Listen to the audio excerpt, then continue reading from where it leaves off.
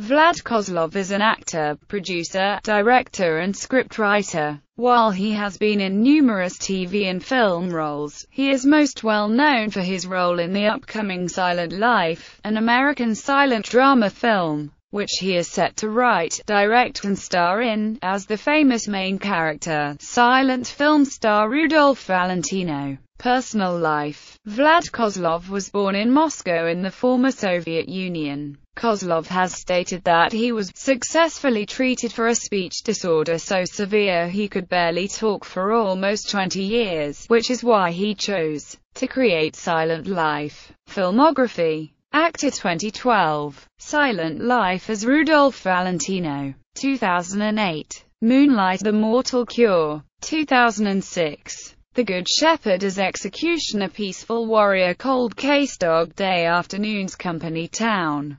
2005. War of the Worlds as Survivor: Joey. Director: Silent Life. Writer: Silent Life. Producer: 2012 Silent Life: Professional Life. Kozlov has also starred in films such as War of the Worlds alongside Tom Cruise and The Good Shepherd directed by Robert De Niro. He has numerous television credits and worked as a voiceover actor in the popular SOCOM.